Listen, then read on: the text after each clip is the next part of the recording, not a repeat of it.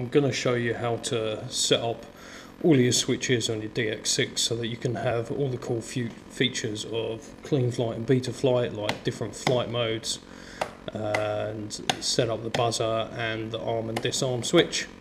So of course always do this with the props off, unlike me.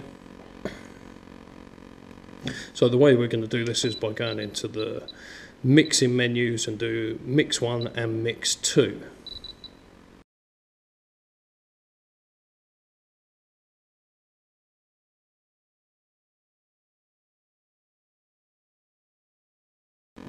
What we're actually doing is combining the flight mode switch and the throttle hold switch to create a 3-position switch, and putting a mixer on the dual rate switch for elevator to do the buzzer, and have the arm and disarm switch on the flaps. So using just the 6 channels you can control all of the different features.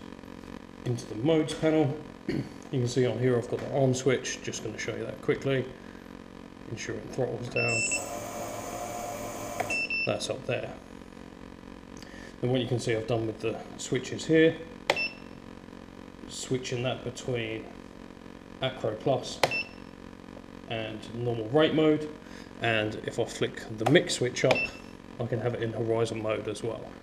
So I've got 3 different flight modes on there, and using the same channel down here I've actually set up 3 ranges for the beeper, so whatever position my flight mode's in I can then toggle that, start the beeping, put it up to this end where it's in Acro Plus, toggle that, and start the beeping, or have it in horizon mode and toggle that and start the beeping going.